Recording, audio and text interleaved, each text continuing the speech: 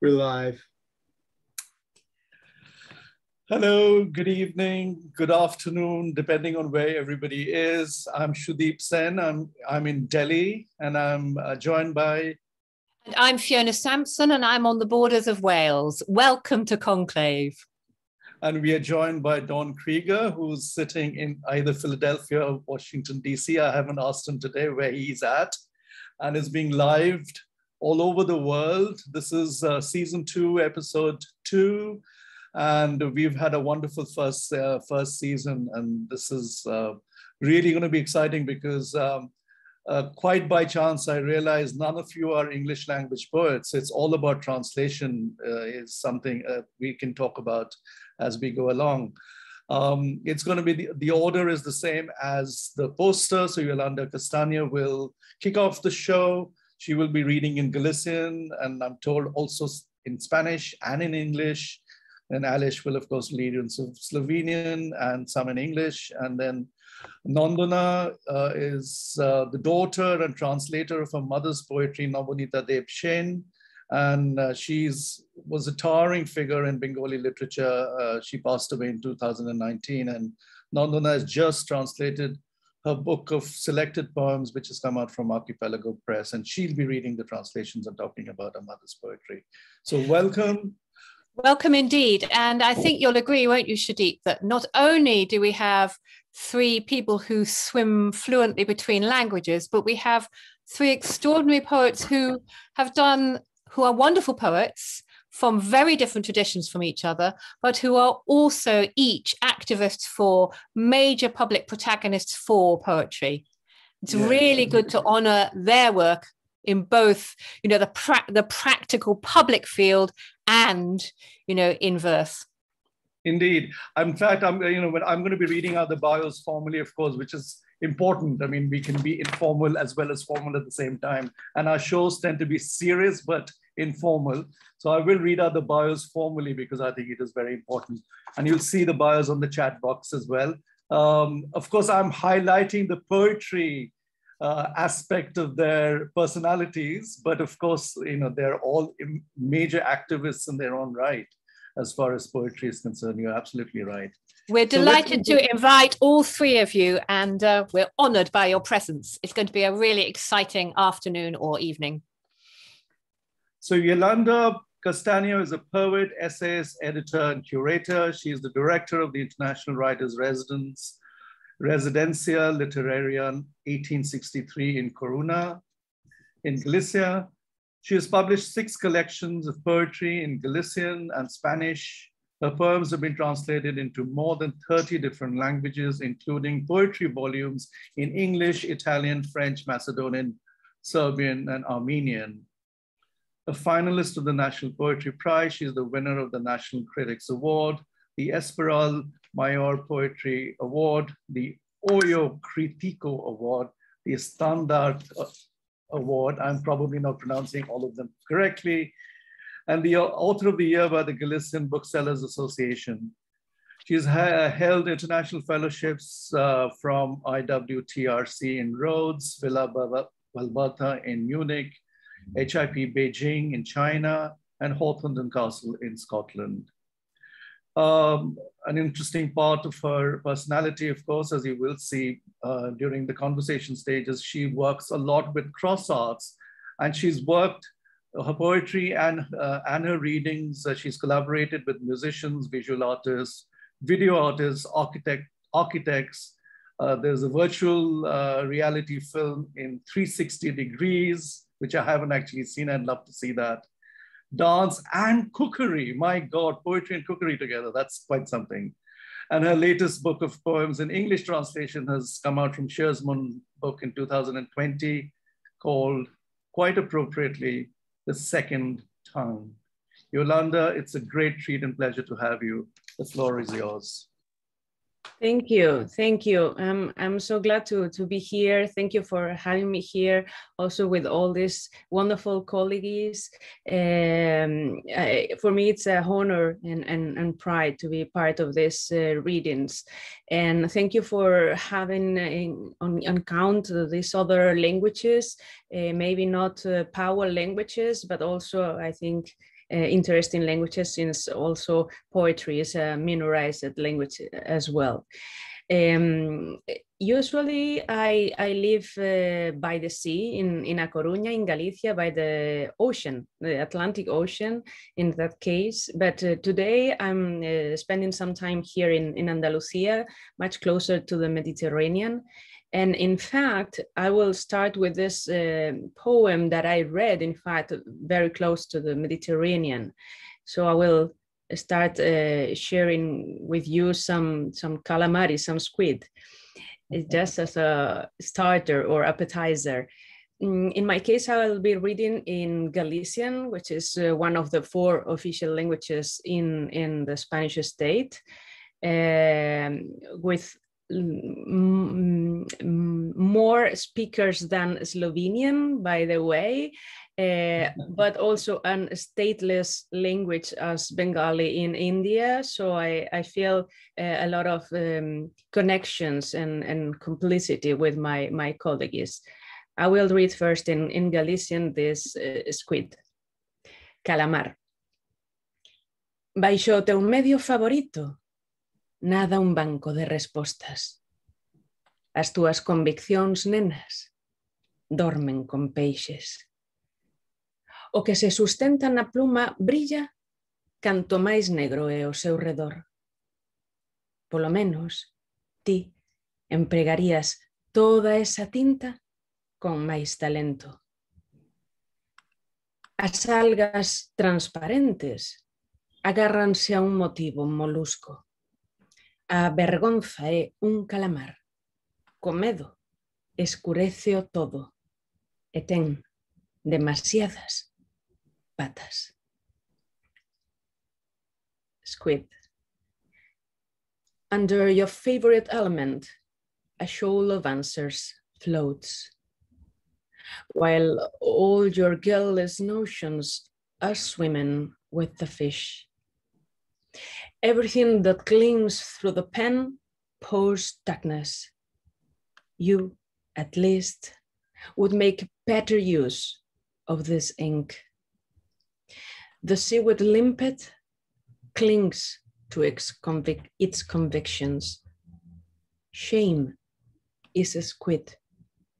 It scuttles behind everything and has far too many legs. I will follow with some kind of indications about how to read poetry. So, cómo leer poesía. Tombada sobre area, 2 horas na praia, ata que as miñas escápulas encastan co horizonte. Todos os puntos seguido que escribín na miña vida son 1000 menos ca os graíños sobre os que tendo a toalla. Dende aquí podo ver cumes, toldos, metas, tellados sobre os que as rulas fan prácticas de voo. Ao areal saenlle no verán parasoles como espullas, e no ceo as nubes bobas, onde vai unha, van todas. Boca arriba sobre a area estudo a mellor postura para que nada me expulse desta voz extraterrestre. Un leve xiro de cabeza ha de poder ser abondo, o ceo é mellor non miralo nunca de fronte. Pecha sempre ollo ao que lle toca estar arriba. Fai que o teu propio nariz sexa quen de tapar o astro, pero mantén a outra córnea enfocada e ben alerta, suxeita firme o libro, muda adoito de postura. As barrigas dos bés han acabar por flotar nas ondas, protexe a pel, destapa o resto, deixa que as palabras remonten os seus propios símbolos. Non intentes traducir, o son que fan as buguinas. That was an ideal poem for the beach, now that we are, or I am so close to the beach now. I won't read the translation into English since I think it is available for everybody, but I will follow with a poem that speaks also about language, with many of these poems here, considering that language is that bridge that unites us with others. But the pass of that bridge, or the passing of that bridge, is not always straight, but sometimes narrow, very widening, and with obstacles sometimes. But this other poem speaks about language and the use of language in the media. So I will read it first in Galician, or maybe I can read it directly in English. Yes, why not? So this is the voice of the times. The croissants this morning are already off, while the papers on the table aren't to my taste. If only seeing could be undone, if only the times would last past breakfast. We step back from the lip syncing, from choreographed interviews. No more truth like slaps, but truth like open palms. The headlines make for great music, sending you into the day shaped by predictive text. The most convincing news I read is catching my potato peels. So much of this information should be written off.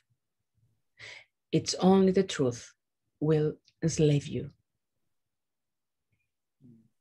Now, also speaking about those lapsus linguae, so this would be the perfect moment to apologize for my bad English, my poor English. I'm so sorry, but I try my best. So this poem is called Sic, S-I-C.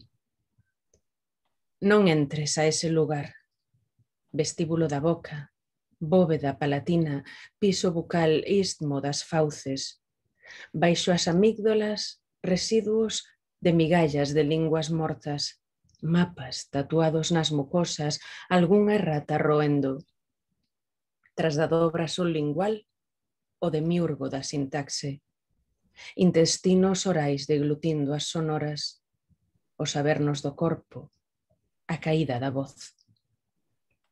Onde escoitaches alegría, quixen decir alegoría.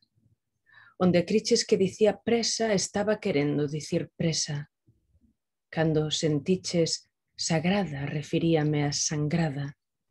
Onde me escoitaches Deus, quería dicir adeus. Sic. No entry beyond this point. The mouth's anteroom, the soft palate's vault, oral accommodation, isthmus of the jaws. Under the tonsils, the livings of dead tongues, maps tattooed on the mucus, errata gnawing away. The artifice of syntax across the sublingual fold, oral insights, devouring sounds. The bodily torment, the voices fall. When you heard glory, I meant to say allegory. When you got I was hurried, I was actually harried. When you heard believing, I was on about bleeding. And when you heard God, I was saying gone. Wonderful, lovely, beautiful. I will now read, just in case someone watching is can speak some Spanish or enjoys some Spanish. I can read the next one translated into Spanish. The title Sure. is Listen and Repeat, un pájaro, una barba. Todo el cielo está en cuclillas, una sed intransitiva. Hablar en una lengua ajena se parece a ponerse ropa prestada. Helga confunde los significados de país y paisaje. ¿Qué clase de persona serías en otra lengua? Tú me haces notar que a veces este instrumento mío de cuerda vocal desafina. En el patio de luces del lenguaje se me engancha la prosodia en el vestido. Te contaré algo sobre mis problemas con la lengua. Hay cosas que no puedo pronunciar, como cuando te veo sentado y solo veo una silla. Ceci ne pas une chaise.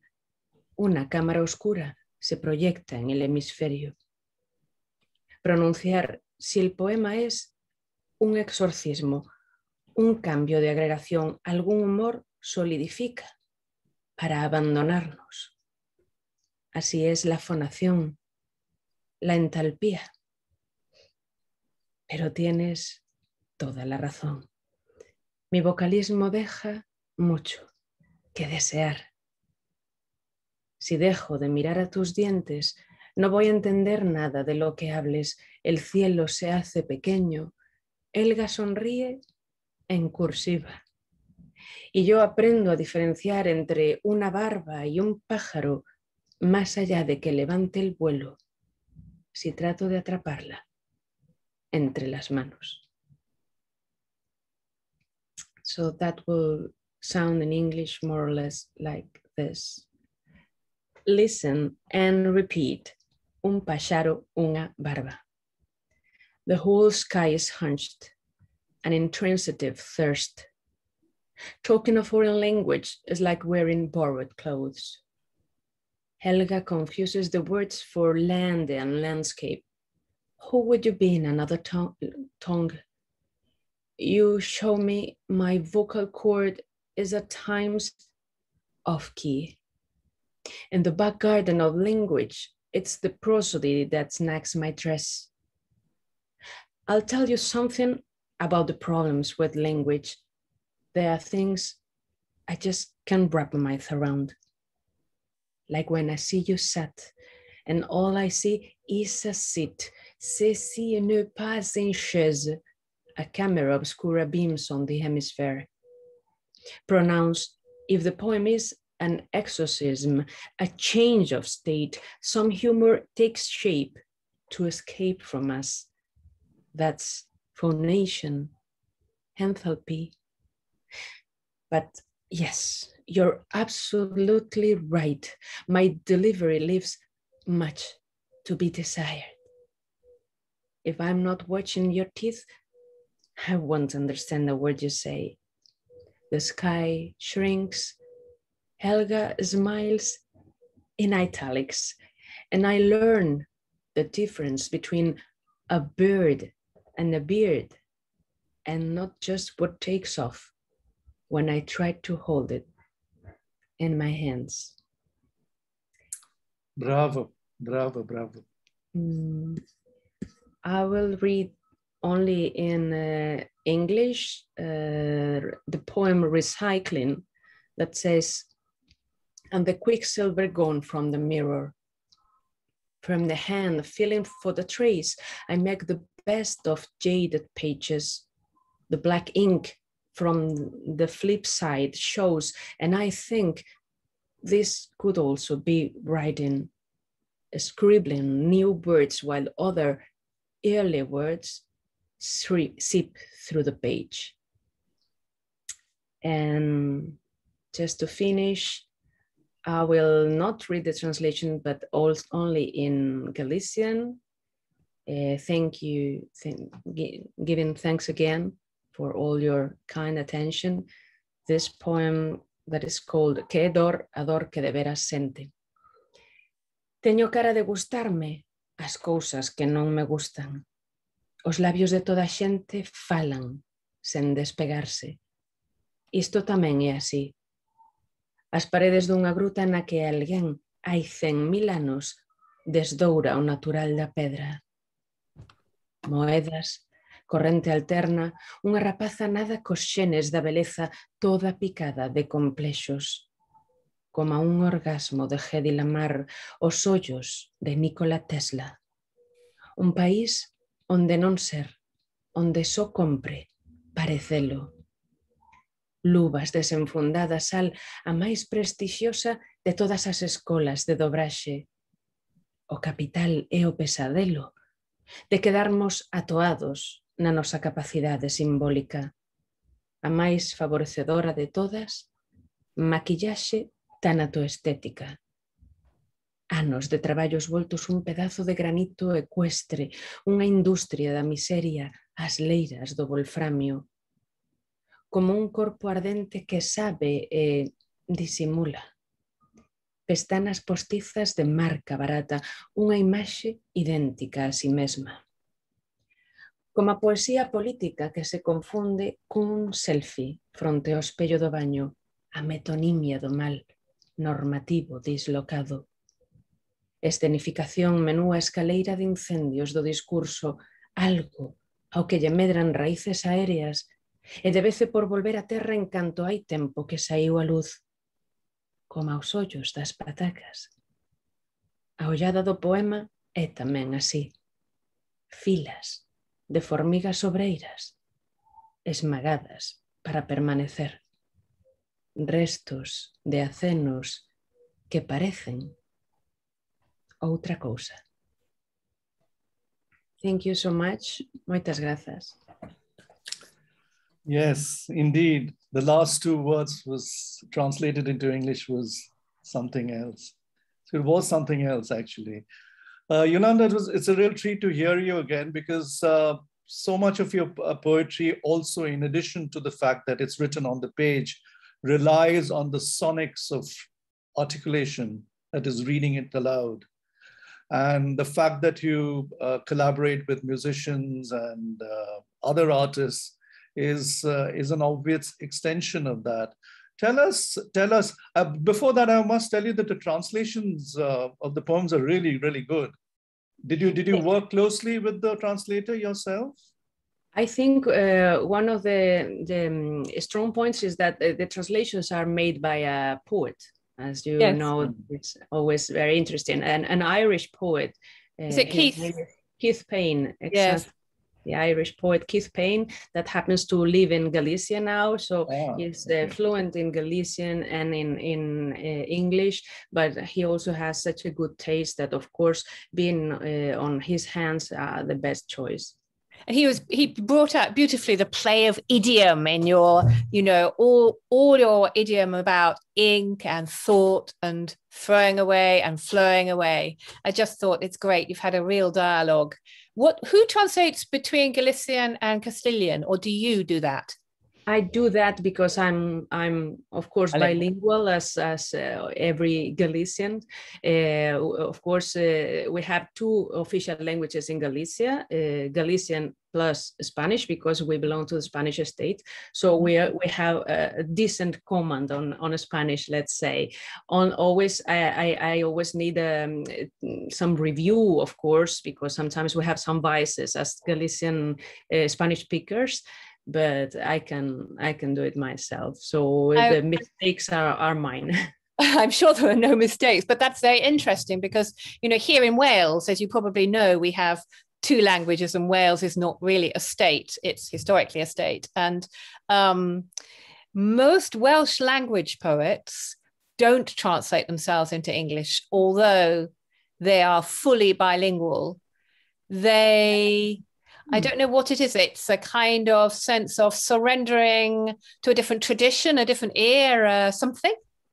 I know that there are those two options, and in fact, I have many friends, the Galician poets that reject to self-translate.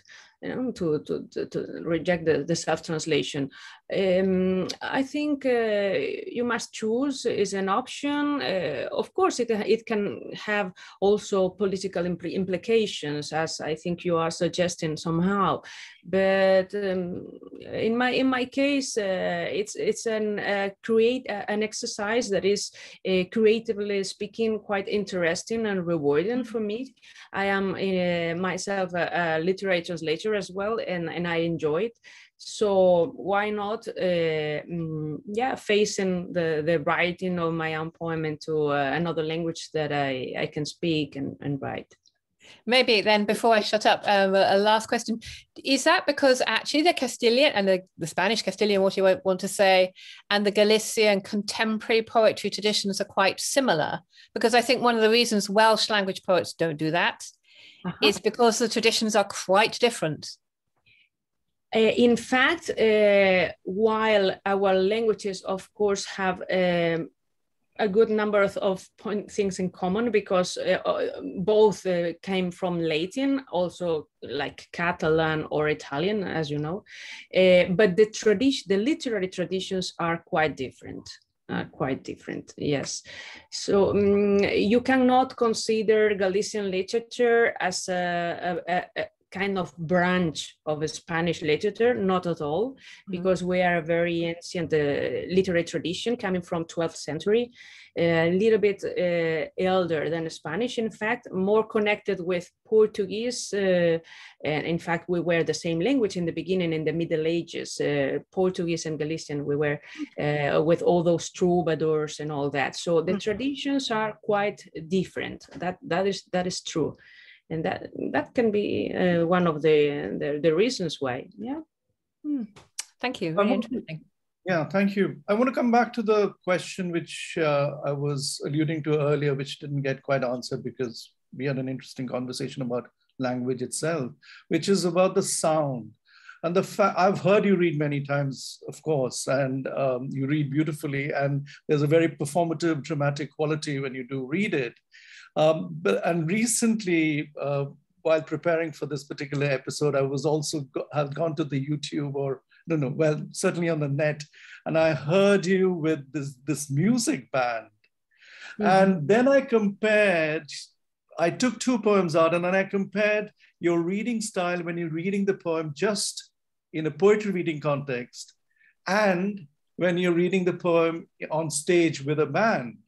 And I saw these subtle variations, which is really, really interesting, because you were in fact then marrying yourself with the other musicians on stage. Tell us a little bit about that, because it's almost like jazz improvisation, but not quite that, because you stick to the original text, of course, but you elongate your vowels and consonants in a way to suit whatever musician is behind you.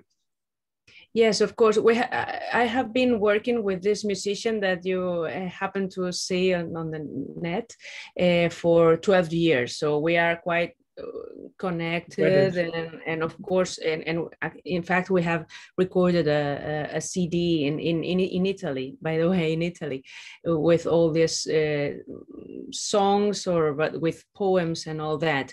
My conception of poetry and my creative process has a lot to do with sound, and I am all the time very conscious that poetry was born not to be written but to be said. So that oral, that sound aspect of poetry is very present for me all the time.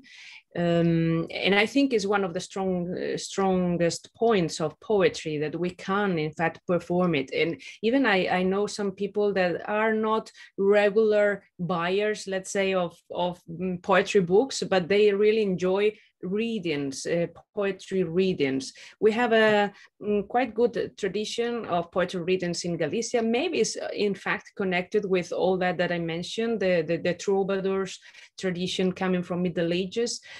So we are very conscious that poetry is also to be shared and performed in front of an audience. This is nothing too modern, as you can see.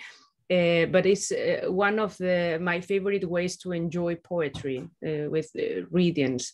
So I think it's something very connected with voice, of course, at the same time with body. So poetry is the language of body, the language where that is the most connected with body, but at the same time with thought, of course, intuition, and all that. So it's like in the intersection of thought and body, that is voice. Super, fantastic. You know, the wonderful thing and the frustrating thing about hosting these things is, you know, you have three wonderful people on show, and actually you can make a whole program with each one of them because there's so much to talk about. And of course, these are poets both Fiona and I know in different ways over the years. So we have a deep connect with these poets' work. So it's a wonderful melange of two sensibilities. Of course, both Fiona and I are English language poets coming from entirely different traditions. And that's an interesting thing in any case.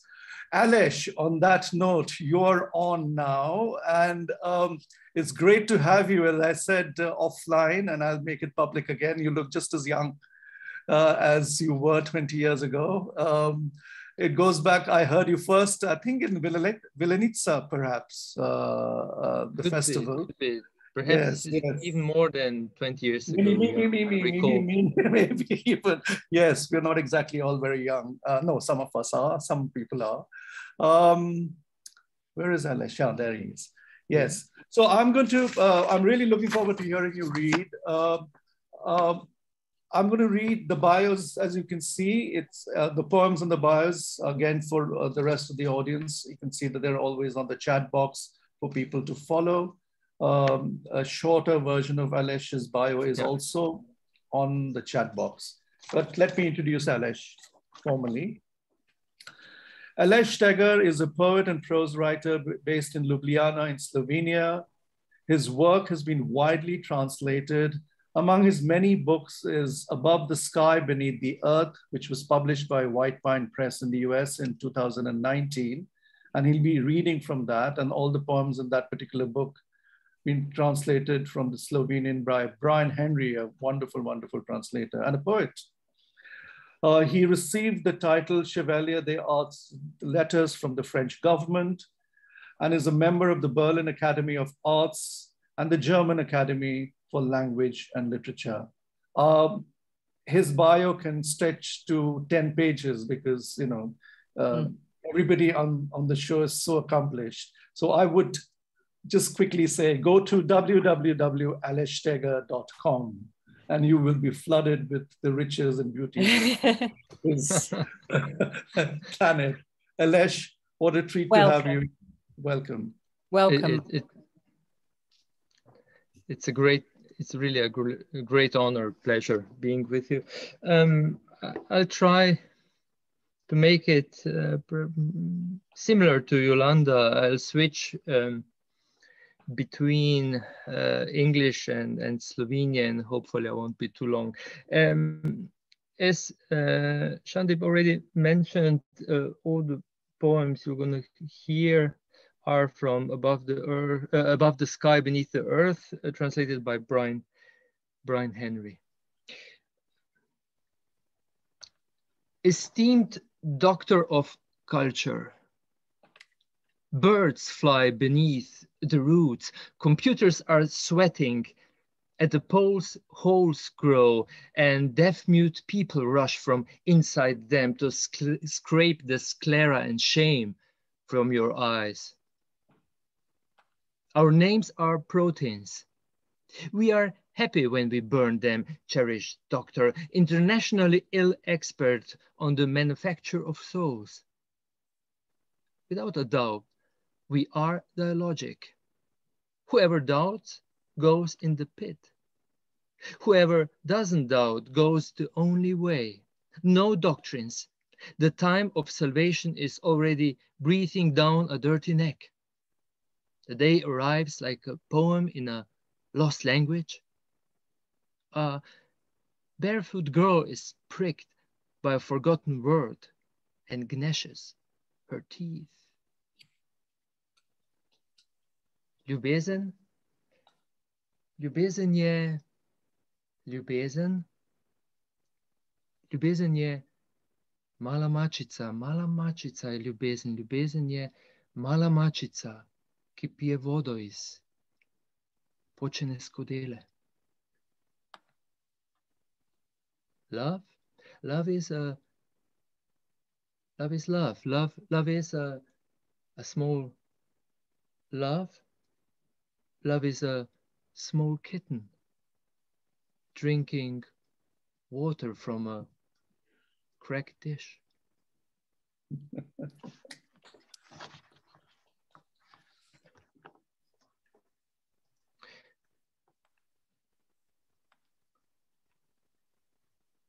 Gospod je rekel, gora. Padel je sneg in ga prekril. Gospod je priklical pomlad, da je pritekla iz gore. Gospod je izginil v vršičkih smrek.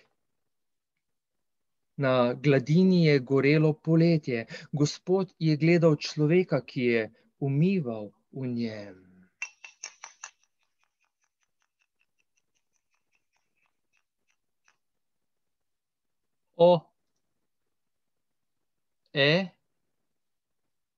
Je zašumel Gospod. Koliko Gospoda mora preteči, da se očisti en sam človek? The Lord said mountain, snow fell and covered the Lord. The Lord called spring, and it came running out of the mountain. The Lord disappeared into the tops of pines. Summer blazed on the surface of the lake. The Lord watched the man who bathed himself in the Lord. Oh, hey, murmured the Lord. How much of the Lord has to pass by so that one solemn man becomes purified?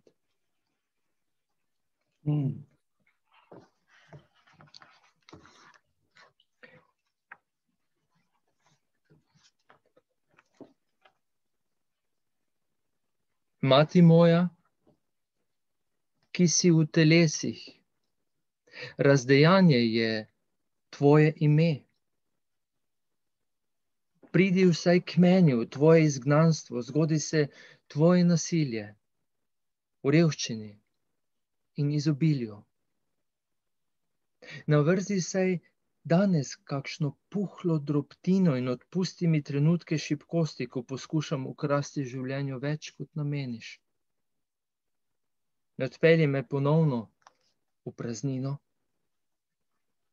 Naj se zdrobe moje kosti, ko me pobožaš, Mati.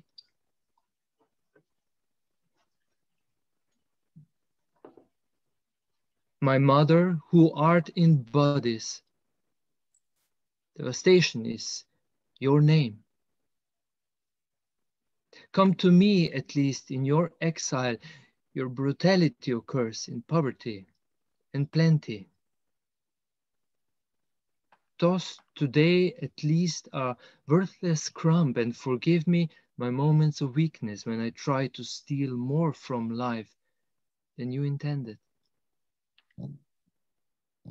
Don't lead me once more into emptiness. May my bones be crushed when you caress me, Mother.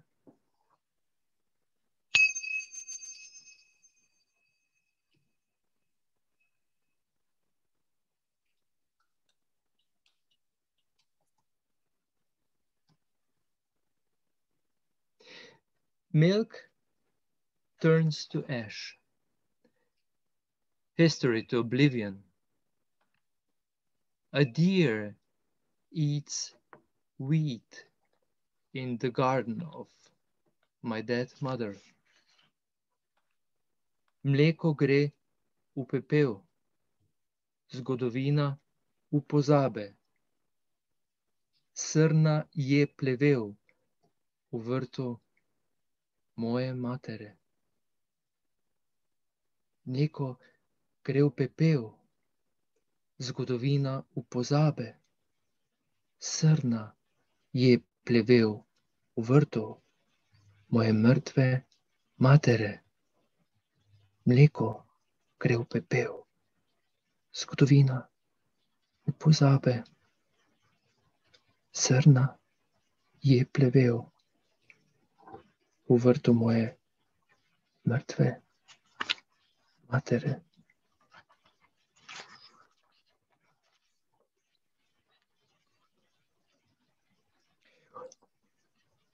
Vsakdo od nas je od nekod. Vsakdo nenehno prihaja od nekod. Ne bomo nehali prihajati, peti, biti vsakdo. Zvezde, reke, gore so nezanesljivi orientir. Le kar nosiš, kar ne moreš nehati nositi s sabo, ko prihajaš in prihajaš. Nenehno, le to je, le to. Edini kraj. Vse ostalo od nekod, vsakdo, nekam. Hvaljena bodi, nedoločljiva in svobodna smer naše poti. Every one of us is from somewhere.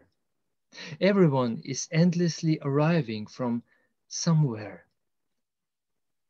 We'll never stop arriving, singing, being everyone. Stars, rivers, mountains are unreliable orientation. Only what you carry, what you cannot stop carrying inside yourself when you're arriving and arriving endlessly. It is only this, the only place. Everything from somewhere, everyone, someplace. You'll be praised. The undefinable and free course of our path.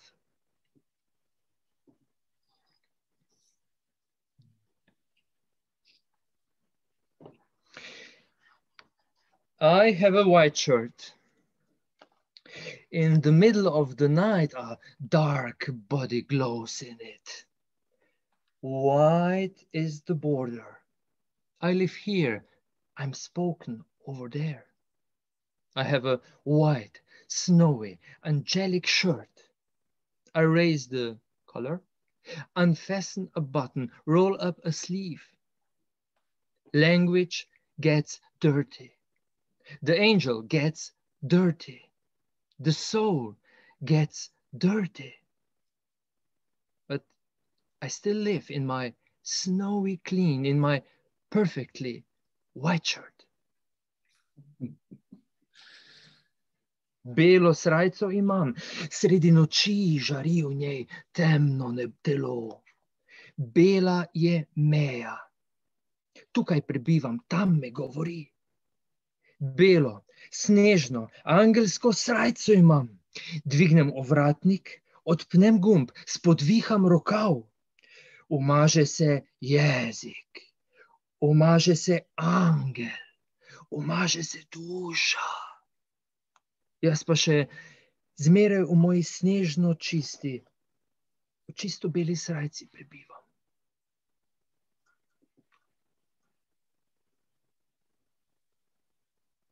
Like a virgin forest, we too have become coal.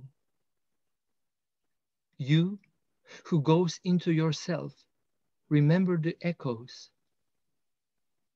Whoever digs into time enters eternity.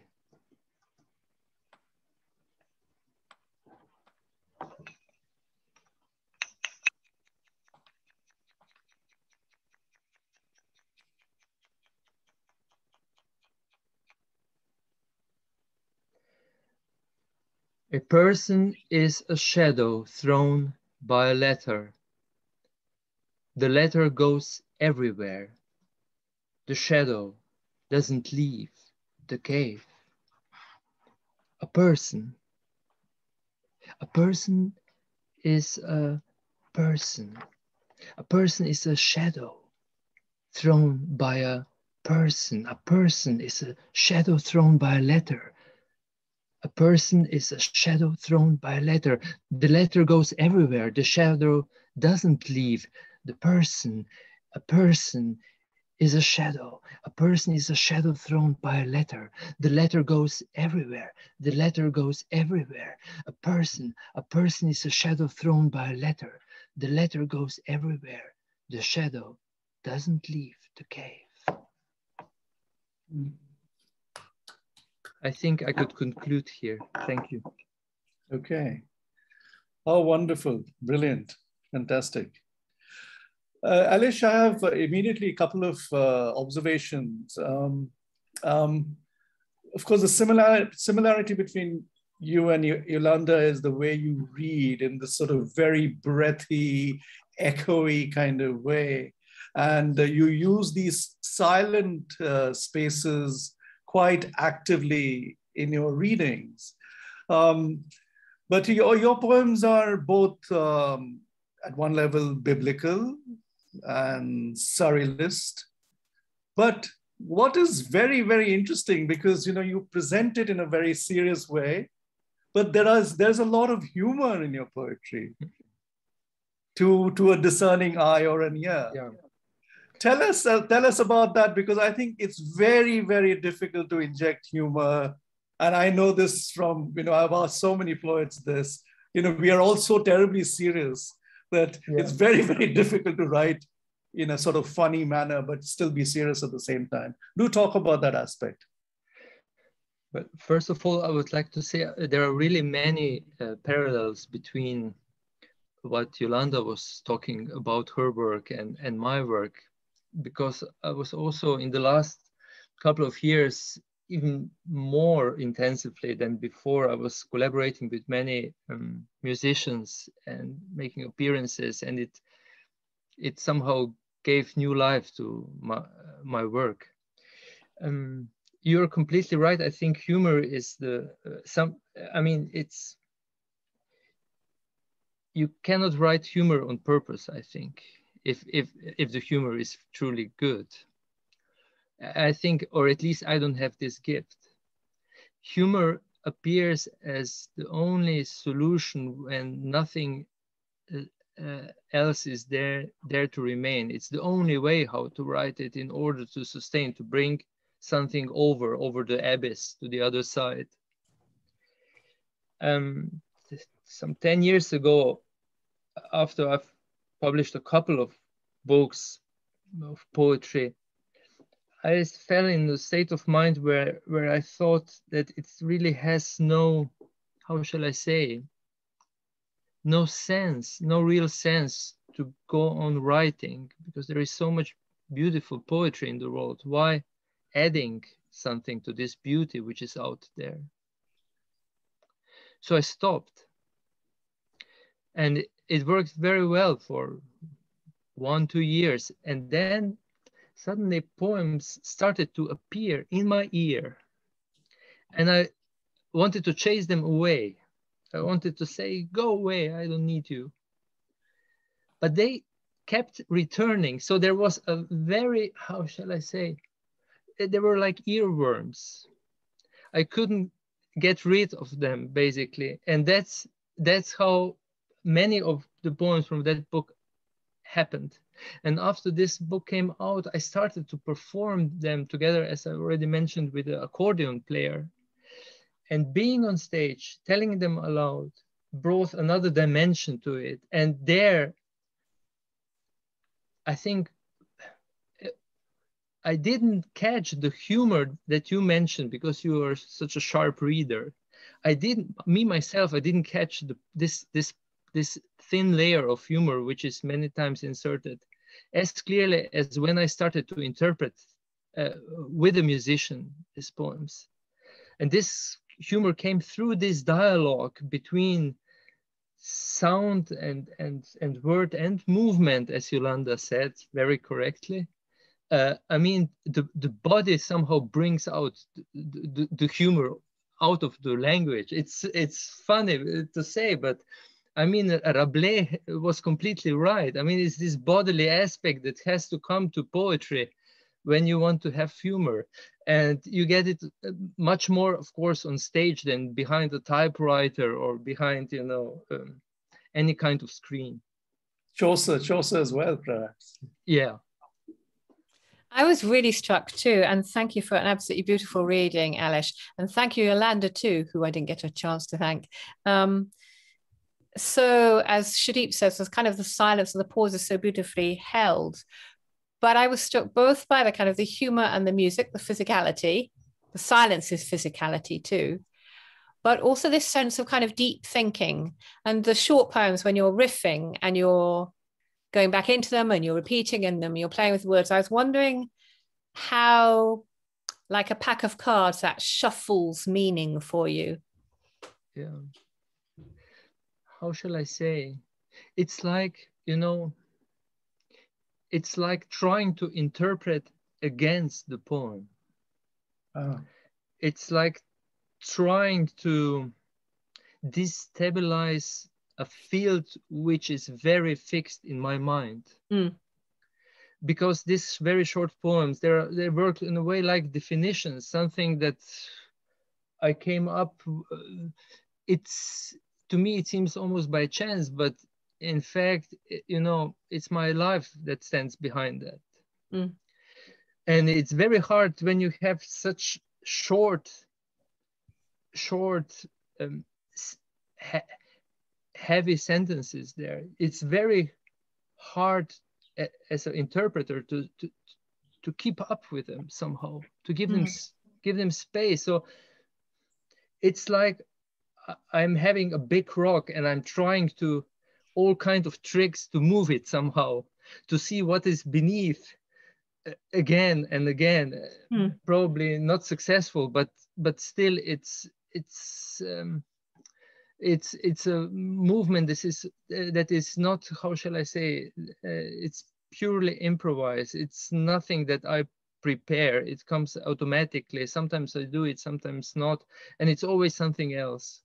And it helps us as listeners not to skate over the top of how profound what you're saying is. It helps us hear the weight of this big rock that you're moving.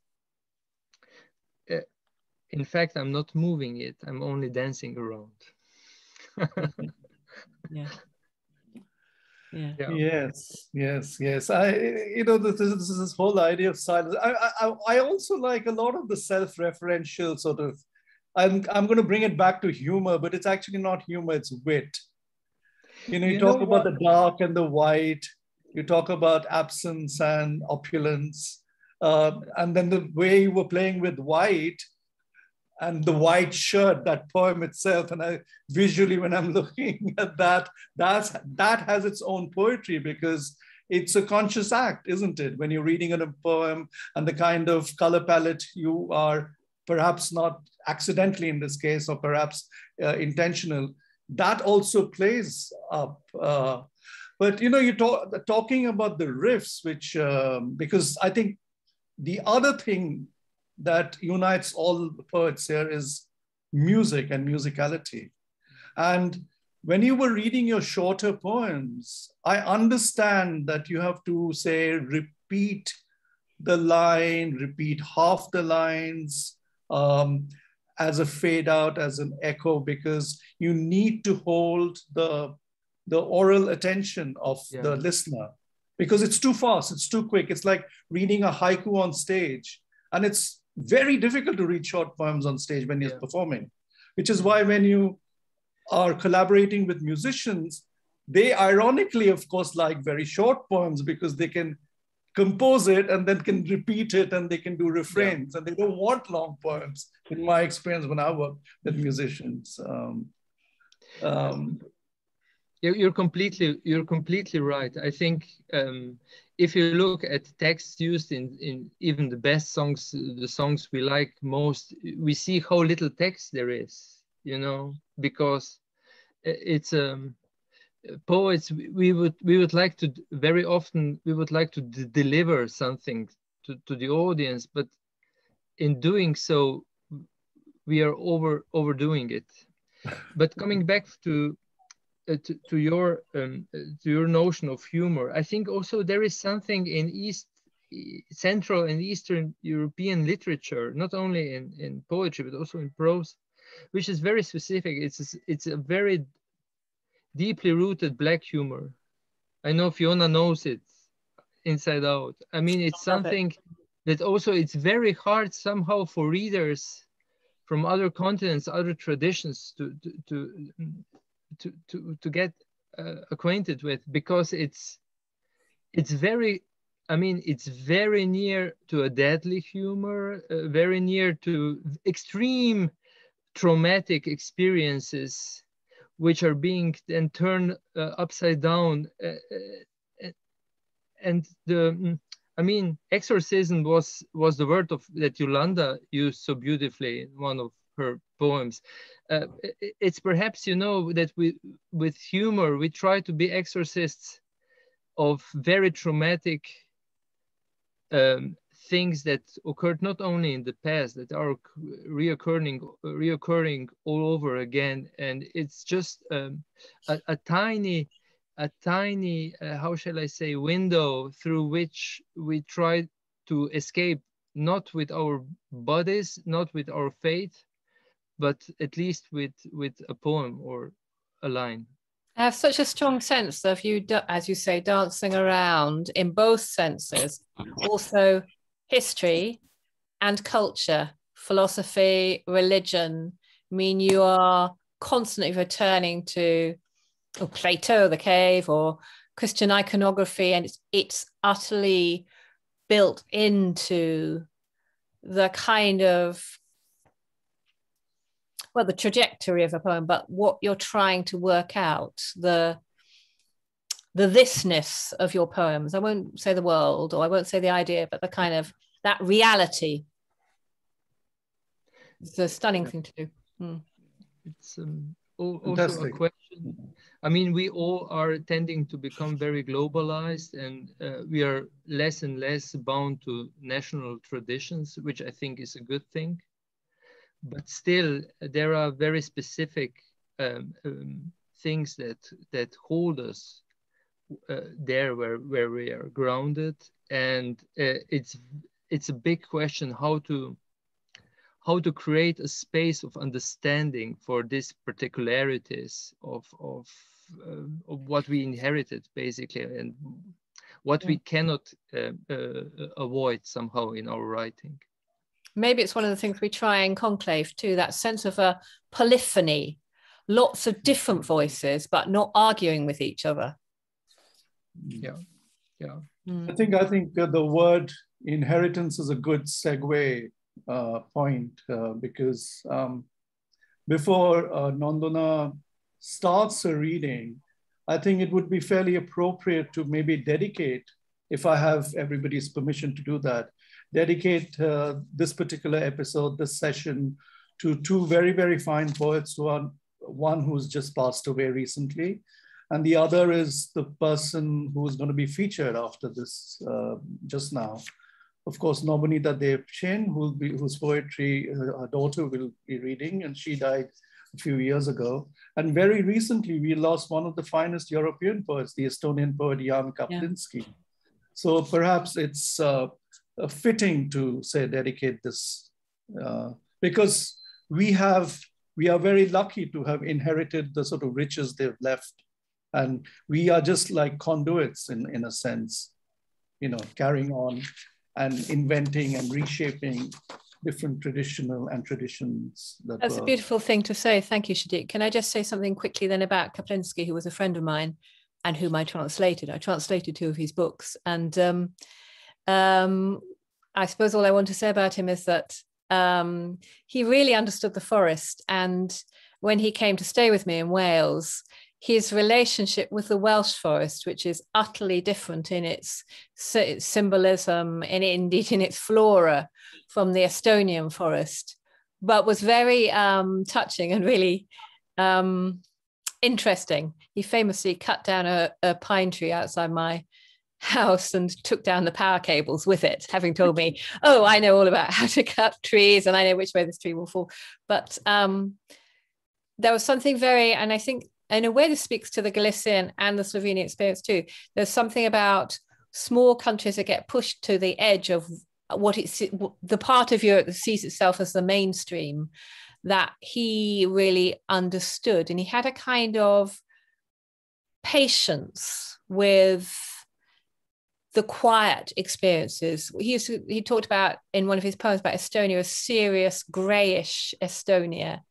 And he had a lot of patience with the small, the serious, the grayish sometimes countries, which certainly Wales was, despite the fact that he also, you know, worked on a big stage and was there nobilizable and was, you know, a politician and so on. You know, and also, you know, he was born part Jewish in 1941 in Tartu, not a great, you know, start in life. So, yeah, wonderful man. So thank you, Sudeep. Yeah, pleasure. So finally, we now move to Nabaneeta Debshen.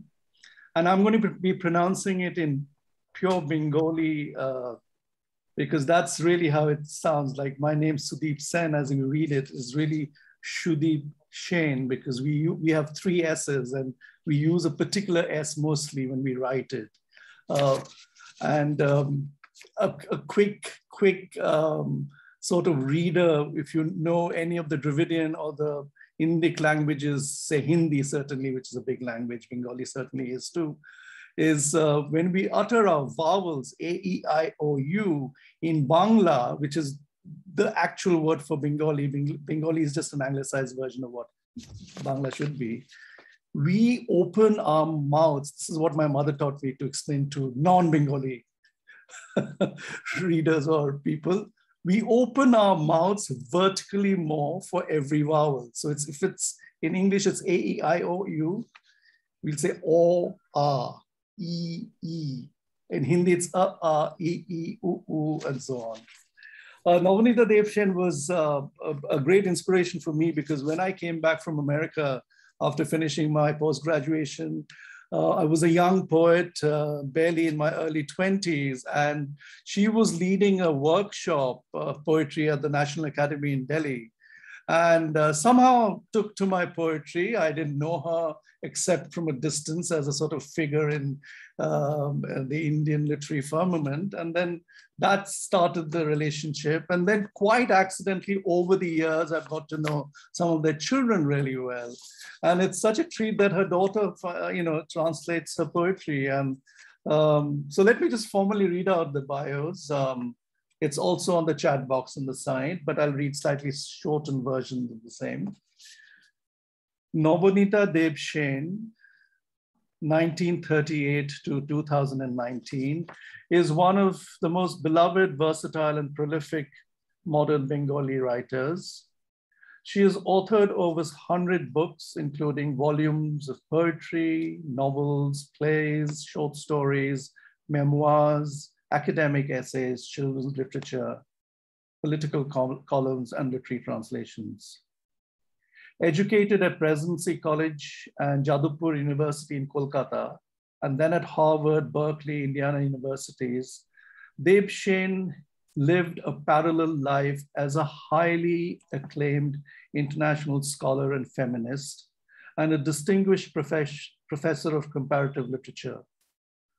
Her many honors include the Padma Shri, Sahitya Academy Award, Bangla Academy Lifetime Achievement Award, Big Little Book Award for Children's Literature, and Lifetime Achievement Award from the Publishers and Booksellers Guild. Nabaneeta Debshen was the founder and president of the West Bengal Women's Writers Association, SHOI. Nandana Debshen, Nabaneeta's daughter and translator of Acrobat, which you see on the screen right now, and it's just come out from Archipelago Books, I'm sorry, this year, perhaps a few weeks ago actually, is an award-winning writer, actor, and child rights activist. She studied at Harvard University, where she won the John Harvard Scholarship and Elizabeth Agassiz Prize each year. And then filmmaking at the University of Southern California School of Cinema and Television. She is the author of 6 children's books, translated into 15 languages. She divides her time between India, England, and America, and has starred as a leading heroine in 20 feature films from 4 continents. So there's completely another side of this lady, a very, very glamorous side of this woman. As an advocate and ambassador, she has represented the UNICEF, Operation Smile, Rahi, and the National Commission for Protection of Child Rights to fight against child abuse and to end human trafficking. Nandana is Child Protection Ambassador for Save the Children in India. Welcome, Nandana. It's a pleasure to have you. And it's so nice, and we use the word nice a lot in India and in Bangla, to relive your mother's memory through her poetry. It's a nice word, nice. Welcome, Nandana. It's a pleasure. Thank you so much for inviting all of us to be part of this very special conclave. I have to say, I'm absolutely spellbound by the poetry and the translations that we have been hearing today. And, you know, while I know Spanish a bit and I'm familiar with the sound of Portuguese, Galician and Slovenian are new languages to me. And it was so joyful to be swept away in their cadence. So I have a lot of thoughts, questions, observations for both the poets. If there's time afterwards, I'd love to do that. But I wanted to say for now that I'm really grateful to be here. I'm grateful to the two of you, Sudeep and Fiona, for curating this really transformative series, and to Dawn for taking care of everything and making it all seamless behind the scenes. And all my thanks to all of you who have joined us, I see, from 4 time zones. This is absolutely incredible. And, you know, in a time of intense isolation and anxiety, it is just so wonderful to feel connected and united through poetry. My mother frequently wrote and spoke about the fact that she felt poetry was a vital necessity for freedom and also for unity. And I feel that today's gathering is a truly marvelous illustration of that. Ma used to love Kobi Shommelons. Kobi Shommelon is what we in Bangla, it basically means a poetry meet, a poetry conclave like this one. In fact, Sudeep and I met for the first time in a Kobi Shommelon in Jaipur Lit Fest. And you've met my mother in various Kobi Shommelons, of course. So what I thought I would do, she would have loved to have been here. She loved translating international poetry as well. That was one of her huge passions as a poet. But I would love to read some of the poems that she loved to read in Poetry Meets. And I'm going to begin and end with Bengali.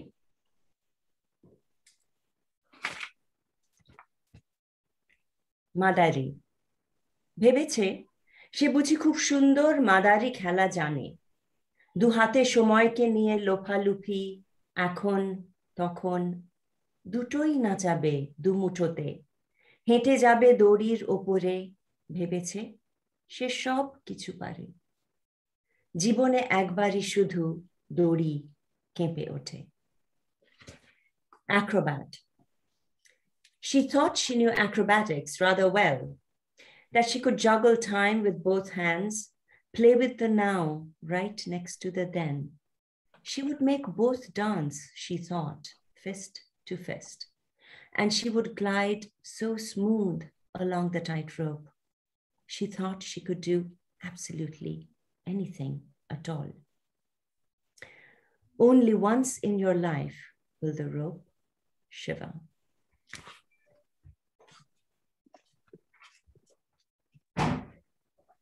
যতকাল কবিতায় বেঁচে থাকো, ফুটে থাকো, অমোঘ passport ছবি হয়ে প্রত্যেক লাইনে তুমি জেগে থাকো, আকণ্ঠ তেষ্টার মতো ছাতি ফাটা যন্ত্রণা আমার, ফুটে থাকো, লুকিয়ে থেকো না, যতকাল কবিতায় বাঁচি।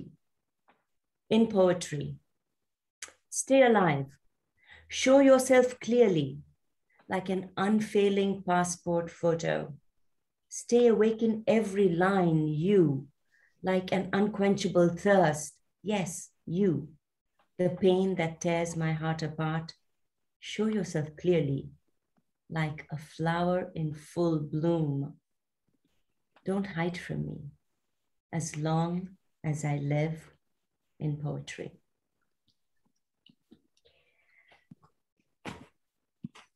Alphabet bird. When night falls, I search for him. I bring him home. I look him in the eye and I cage language.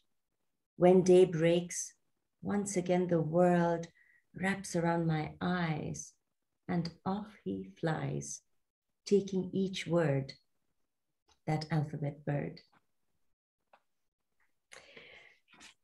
I have to say, Ales, that one of your poems reminded me a bit of this one, you know, the one where you say, you talk about the poem that nests in my head. Is it really mine?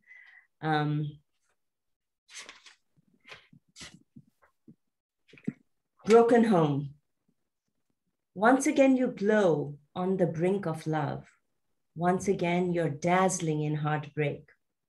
Is it for the sake of poetry then that once again you're hunting for pain?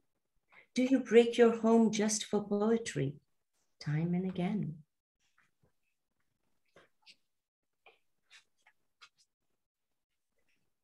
Take back the night. Man. In the twilight, I could still hear the lark. Woman. The night was moonless, oppressively dark. Man. In the flowering woods, a night fairy walked. Woman. In the Sundarbans, the man-eater stalked. Man. In that fragrant springtime air, woman.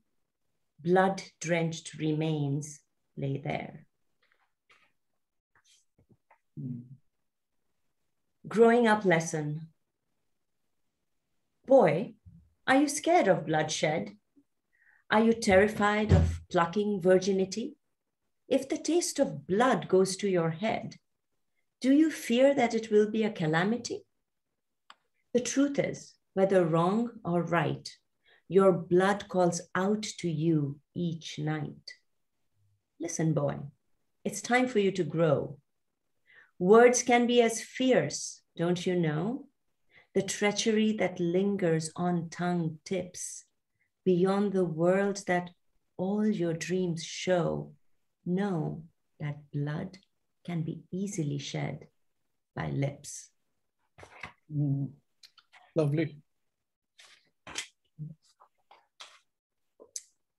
Unspoken. Each time you say forever, forever, I only hear today, today. Yeah.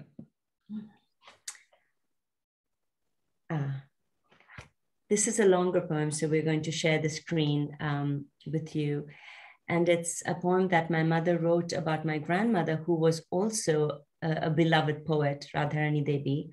And this is a poem that my mother wrote a few years after my grandmother passed away. The Lamp, Memories on My Mother's Birthday. Go to sleep now, Ma. It's way past 11. 11? It's still early then, but you must go to bed. You're teaching tomorrow. Ma sits in her easy chair, thick glasses perched on her thin nose, pale fingers clutching her magnifying glass. The statesman spread out across her lap. Next to her on the table, her flask of tea, her medicines, her fragrant betel leaf in its silver case, her brass spittoon, her cash box. Behind her on the teapoy, an earthen vase filled with her favorite white tube roses, and a wicker table lamp weaved in Agartala. Before her, the alarm clock ticking away, her traveling timepiece. As Ma turns the pages of the newspaper, its noisy crackle splinters the quiet night. Closing my book, I come to her. As soon as I step inside, I drown in the deep perfume of those tube roses. The nurse is dozing in her chair. Ma, please go to sleep now. It's 1:30. 1:30, she scolds. And you're still awake? Don't you have college tomorrow? Swallowing the rebuke, I keep on wheedling. You'll get sick, Ma, if you stay up like this. You must take care of your body. My body? Ma breaks into laughter that sparkles like jewelry shimmering from head to toe. How much more sick can it get? And what use is my body anyway? I go to her one more time before I sleep. It's 2:30, Ma. Do call it a night. Come, let me take you to your bed. Yes, I'm coming, just coming. There's only this one tiny bit left. Reading isn't so easy now, you see. It's the gift of these cataracts. With a slight smile, embarrassed, apologetic, she buries herself again in printed words. Under the glowing light of the table lamp, with her focus on the magnifying glass, the ticking of the alarm clock fades away. As I walk back to my room, I hear her speaking softly to the nurse. No, no, my dear, don't turn out that light. Keep that lamp switched on, please. I have just one more page left. Just one more page left. One more paragraph. One more sentence. Give me one more word, dear nurse. Just one more day.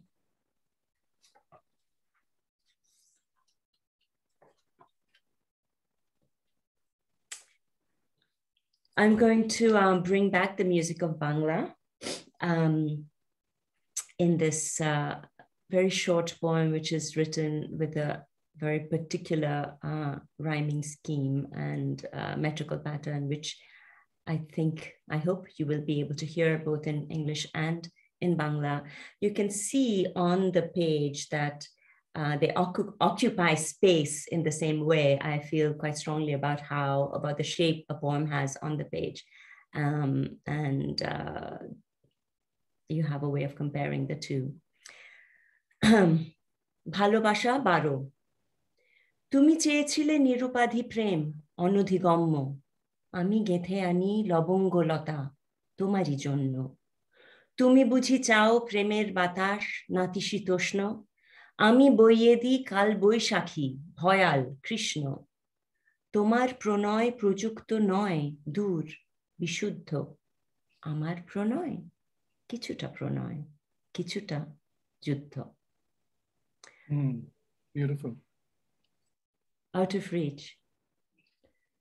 You asked for a nameless love, out of reach. I weaved you a wreath of blooms, each to each. You want love's tempered breeze, softly sighing. I blow you a dark thunderstorm, terrifying. Your love is detached, afar, chaste to its core. My love is in part love and in part war.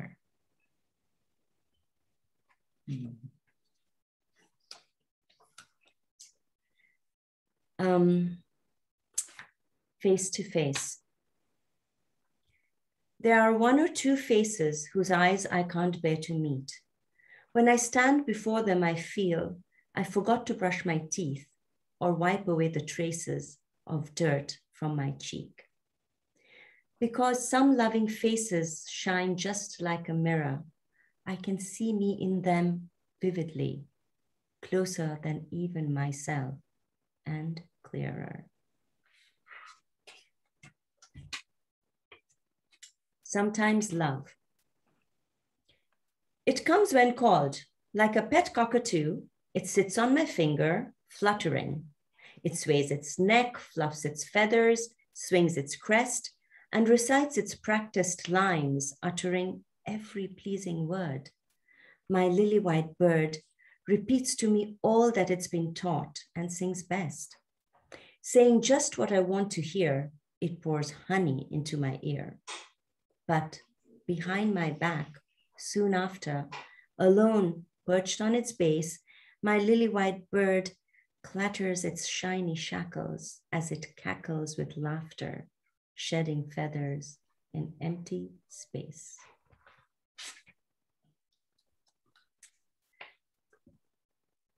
Make up your mind. Make up your mind. Who do you want? That woman or me? Within me breathe two people. Make up your mind. Who do you want? That woman or me? Coming to the last two poems. This one, The Doctor, was also one that my mother wrote for my grandmother just a few days before my grandmother passed away. The Doctor. Like a phantom guarding the hidden treasures of half a century, her two clenched hands hold in their grasp the unconditional promise of asylum. After all these years, the knot is loosening. Released from the ties, one will pass over to the other side, leaving the other a prisoner on this. From the moment of birth, the auspicious exchange of glances sealed the bond. That ever familiar face grows gradually indistinct.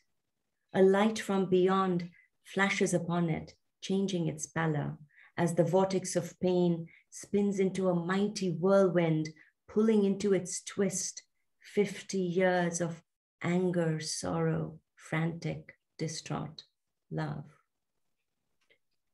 Will the umbilical cord be cut now at last?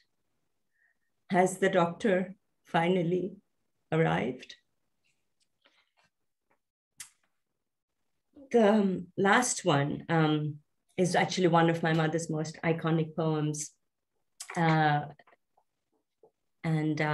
could read it just in Bangla, since you can look at the translation as we're short of time, or should I read it in both? Sudeep and Fiona, what do you think? It's your call. Yeah, it's your call. But I think just it would be lovely to finish with Bangla, wouldn't it? Yeah, I think so. Yeah, just read it in Bangla. Yeah. Okay, great. Ekal chirokal. Humko mita sakenge zamana mein dam nahi ghalib. আমাকে নেবাতে পারে এত শক্তি রাখে না সময়। কখনো ভেবো না আমি সময়ের মুখ চেয়ে থাকি। সময় আমার সঙ্গে খেলে যাক যুদ্ধ যুদ্ধ খেলা। যতই কারুক শাড়ি লজ্জাবস্ত্র ঠিক থাকে বাকি। মন্ত্র বলে বেলা হয়ে যাবে সব যা ছিল অবেলা। ধর্মযুদ্ধে প্রতিবাদী চিরকাল দাঁড়ায় নির্ভয়, যেহেতু সপক্ষে তার ঈশ্বর সাধিত মহাকাল। স্বয়ং সারথি হয়ে সব বুহ ভাঙেন উত্তাল। যতই দিক না যুদ্ধ খণ্ডকাল হবে পরাজিত। এই তো জেনেছি শাস্ত্রে যতটুকু হয়েছে অধীত। অখণ্ড কালের পক্ষপাত ধন্য আমি মহাশয়। আমাকে রাঙাবে চোখ এত শক্তি রাখে না সময়।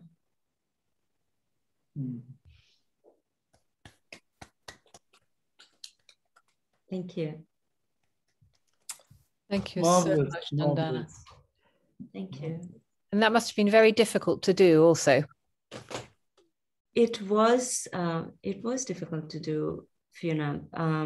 Do you mean this poem or do you mean the book? Both, actually. And I meant the reading too. Oh. You know, because you're speaking your mother's words, although they're your words because they're your translations. Yes. It's a difficult thing to do. It is. And it's, you know, we were supposed to work on this book together, and we signed the contract for this book just 2 weeks before she died.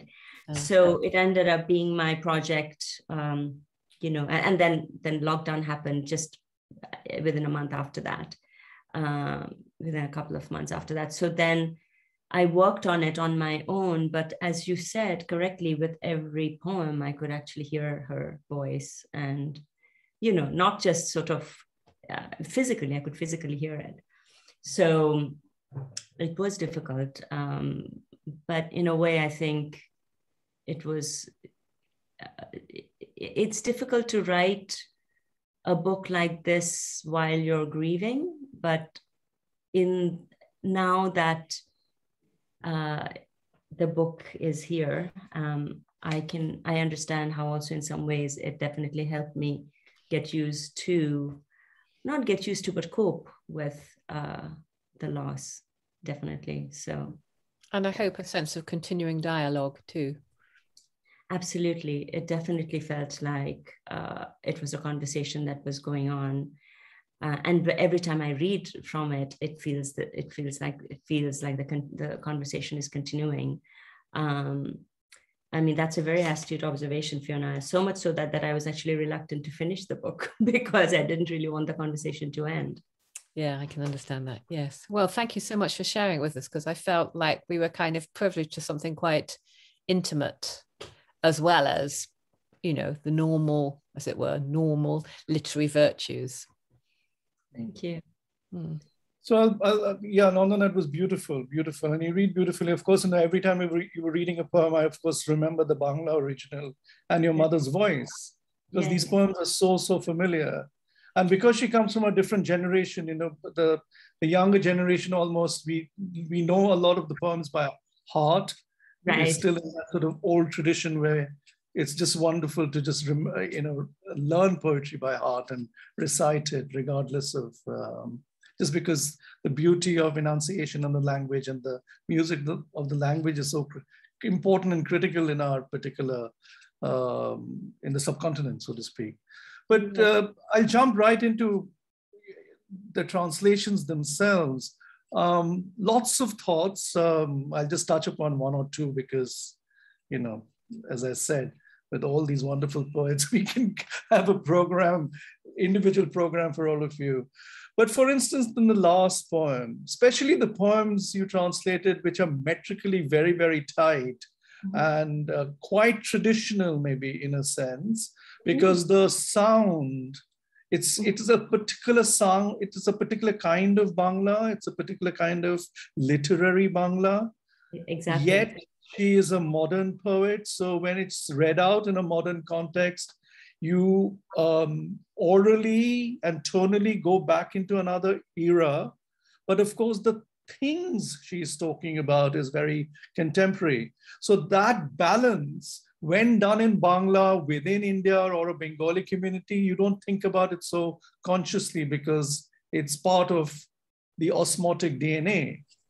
But when I was reading the English, you clearly have taken certain decisions, especially the rhyme metrical poems, to keep the rhyme scheme and the line lengths and so on.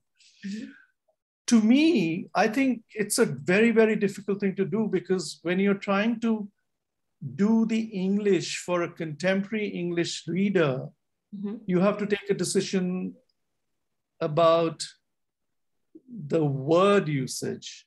Do I faithfully translate the Bangla of that tone, or do I want to translate the content and so that it's relatable to a contemporary audience? Tell us about that, because I have a lot of thoughts on that, but we are all curious about the sorts of decisions you might take. I'd love to get your thoughts on it, but yes, you're absolutely right. The particular poem, the last poem, since it's fresh in our memories, Ekal Chirokal, Right Now Forever, is written very much, as you said, in a classical, almost Rabindric style. And at the same time, and then she also uses metaphors from our epics, like the big epic battle of Mahabharata, the ordeals that our classical heroines have gone through, Draupadi, and there are references to our archetypal heroines. And yet it is also a poem that's very much about every woman. She makes it into a poem about every woman. Indeed, she makes it into a poem about herself. So it's a fascinating, one of the reasons why I love this poem so much, and one of the reasons why I think it is so iconic, is because even she gave herself a lot of challenges in this poem. So she very consciously made a choice of following a metrical structure and a rhyme scheme that was quite classical. She made a point of using a lot of archaic language as well as epic images and tropes. At the same time, she wrote it as a conversation. So, you know,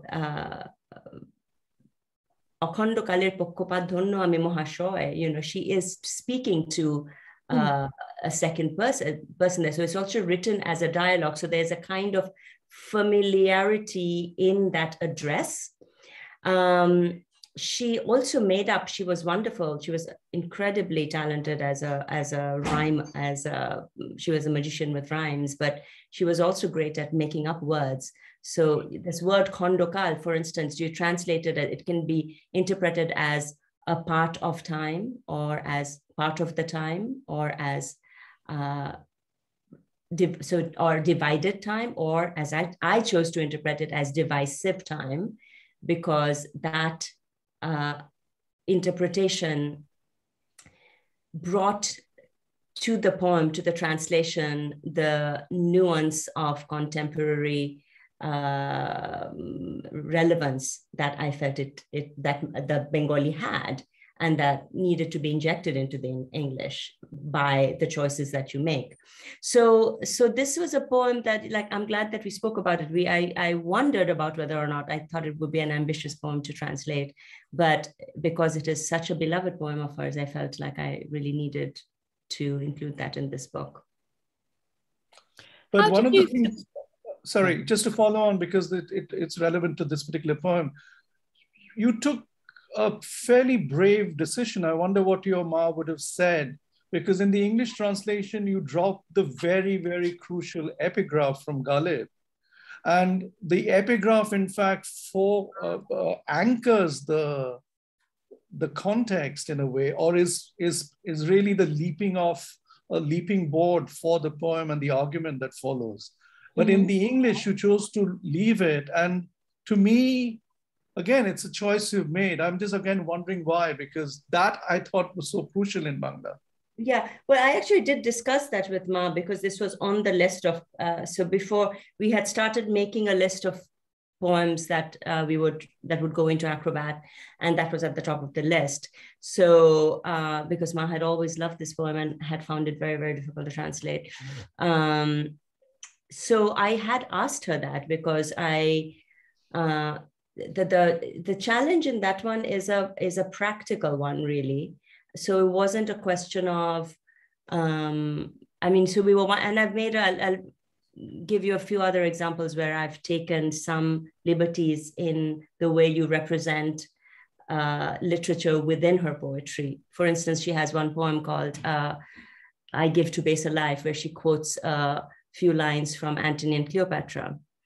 And I included those lines, but I actually didn't give the source, because I found that it was a bit distracting. I thought it was important for those lines to be there, but one of the things that I decided with this book was to not have any footnotes. Just like the two kind of decisions that made the translation process significantly more difficult were, one, that I wanted to be true to the rhyming scheme and the metrical structure. Any poem that was written in rhyme, I wanted to render in rhyme. And the second thing was, I did not want to give footnotes to contextualize what was happening in the poetry. I would have to solve that challenge within the poem. That's a challenge that I set for myself. So with this one, I asked my mother about it, actually, because when you translate it, the translation of Galib's lines would be the first two lines. In the Bengali, of course, she has the Hindi, she has the Urdu, and then she translates it in Bangla. So that's what you have. In the English version, we would have had a repetition of that, because the first line is essentially a translation of that. So I asked her if she wanted me to do that and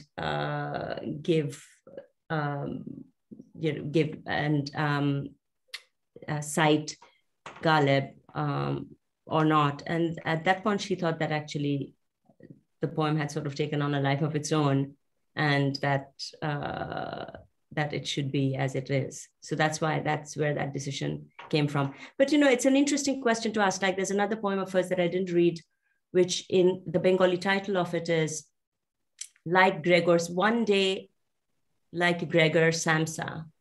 And it's a reference to Metamorphosis by Kafka. Now, I didn't think when I translated it that everybody would understand that. So I gave it the title Metamorphosis, so that there's a reference. It reminds you of something, and then you go look it up, and you it's answered for you. But that's a good, I mean, I'm glad you asked me that question because it did give me pause, that decision. I guess one of the things that's very interesting is, isn't it, the question, you know, we often agonize about who do we write for? The question of who do we translate for, or who are we translated for? I mean, who is this new readership, this new community? You know, are we, you know, speaking for or to a particular community? What is it to be internationalist? What is it to be a national treasure? And I wonder whether that's something that perhaps Alice and Yolanda would also like to speak to, because they are also poets who are incredibly internationalist, I mean, in their ways of working, something that I myself also obviously love. And I wonder whether there's a kind of, because the kind of diction of a translation, the kind of who is the translation speaking to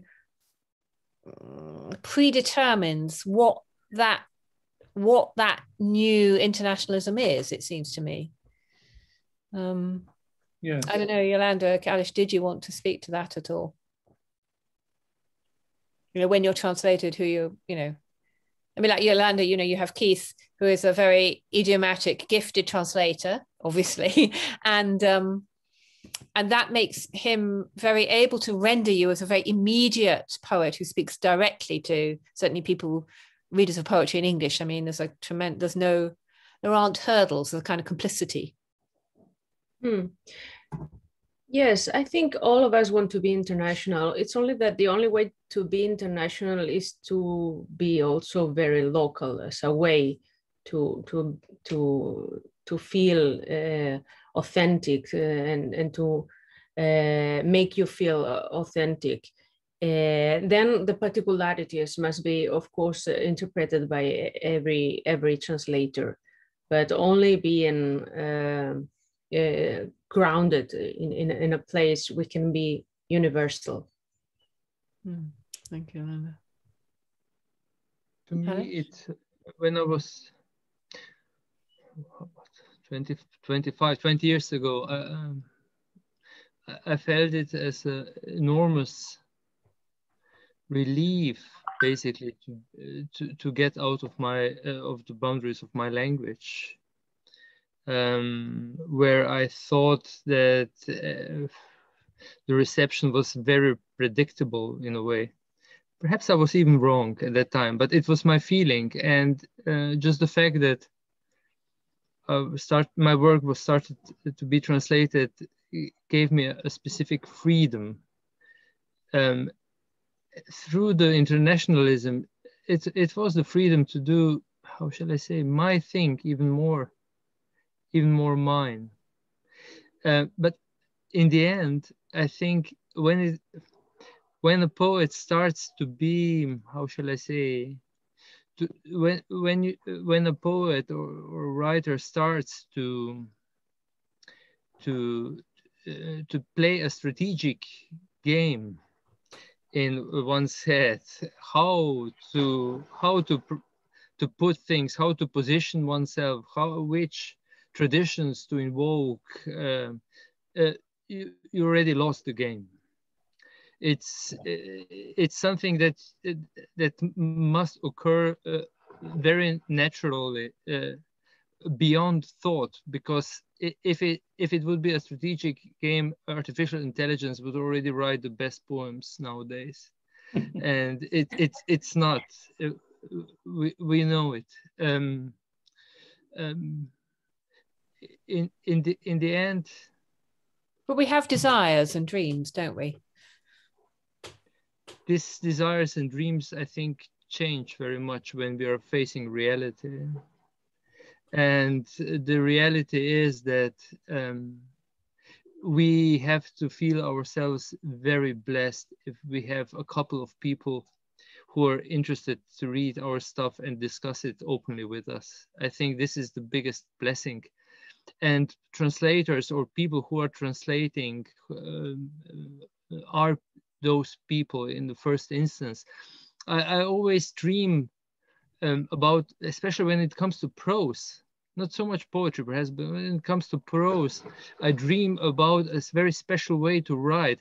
I would write first the text in Slovenian, then I would co-translate it with someone into a foreign language, and then I would make corrections on the original, grounded on that experience. Because, you know, what I'm trying to achieve very often is what is just there, the ungraspable between languages, and how you approach this in between. Every tradition, every language has its own means, and one learns so much and is being enriched if one tries to go that way, or to learn from that experience. Yolanda, you brought up a very important point just now when we were talking about internationalism, is that true internationalism cannot be really, and I'm inferring from what you're saying, true internationalism is not necessarily possible in the right or the most successful way if you're not deeply local. Because, you know, with your very specificity of your own cultural codes and the tales and the epics and so on, you know, you are really using that to make a sort of universal statement or universalizing what you're trying to say. The other thing, and that's just hold that thought, and it's for everybody to discuss, including the audience. The word internationalism, and I'm sitting in Delhi where the rain, the monsoon's beating down outside my window. The word international is fraught with the sort of lens you see the whole idea of internationalism is. The world looks very different from where I sit. The map looks very different from where I sit. But the map that I'm given every day, the Mercator's map, has certain continents in the middle and certain countries on the sides. So therefore, the hierarchy of power is distributed accordingly. Similarly, with language, who are we translating for is a question Fiona asked. Is it to make our poetry accessible to, quote unquote, English language readers, by which it may, or they may mean UK, America, perhaps Canada and Australia? Or is it just a way of communicating further? So, you know, it's a problematic thing, because if the translations, for instance, Acrobat has first come out in the US, if I'm correct. Right. Now for the US, there is a unsaid requirement of what they expect of translated poetry. And I can already see the sort of difference in Bangla and the English that she has done. The same translation in English in India would have a very different kind of electrical pulse and resonance. So as Alice, you very wisely suggested that the three people reading our work is probably the most important thing. The rest of it is a very fraught question of what internationalism is, because sadly, in the modern world, a lot of publishing decisions and so on are really done in New York and London. And that's really a small, small point in the world where so much of the literatures are left out. Take up this discussion as you will. And if other people have questions, do address it. Who wants to take it? Well, I can talk about how my mother felt about what her opinion, she was truly a language activist in a lot of different ways. One, the first way was that even though she wrote perfectly in English, and she's written a lot of poetry in English as well, some of which is included in Acrobat, when she moved back to India from England, she made a conscious decision to write only in Bengali. And that was, she always called it a political choice, which indeed it was. It was political, not so much, I mean, there was a bit of the fact that her contemporary, other poets and writers who were her of her time were choosing not to write in English because it was a rejection of the language of the colonizer. But with my mother, more importantly, it was a choice she made because she felt that regional languages and literatures in India were really under threat, and that every poet had to play her part in preserving the regional language and literature. And she felt very, very strongly about that. So that's why it was that is why she made that decision. And ironically, it meant that she was not shared. Her work was not shared internationally. Her poetry was not, in fact, available to a world audience until now, even though she had she was one of the most prolific and beloved writers, so she has a huge body of work. But, and then the other irony of it is that she herself was a really committed and passionate and dexterous translator. So she translated women's poetry from around the world. And she was also a polyglot. She knew a number of languages. So this was something that she felt needed to happen. So I think in terms of her, I'm speaking, I feel like I'm representing her in this conclave and the soiree. So I'm sort of talking about what her opinion was. And I think she felt that the problem within the Indian context, and this is true for other countries as well, that there were not enough translations that were done, that the translations were not of good enough quality. And when they were of good enough quality, they were not available. They were not distributed. So there was a problem of quality, a problem of quantity, and a problem of availability. And she felt very strongly that until this was addressed, Indian literature would not be represented fully internationally, because what has happened, which is also, she was very excited by Indian writing in English, because she was a huge supporter of that. And she was very excited by the explosion of that. But of course, she anticipated something that has happened to a certain extent, which is that Indian literature is represented largely by Indian writing in English right now globally, right? It is not really represented by the writers who are writing in the regional languages. So this is just my response to the very important questions that you were both asking, or rather my mother's response, what her response would have. Thank you very much. Thank you, Nandana. Thank you, Yolanda and Alish as well. And there's one observation before we end, because we have run over time as I look at the clock, but that tends to happen if the session is going really well. So that's good. You know, it's kudos to the three people who are here. But there's the observation that John Elliott, who you can see on the screen. John, would you like to just articulate it verbally? You've sent it to me as a private message, but would you like to just say it out, perhaps, John?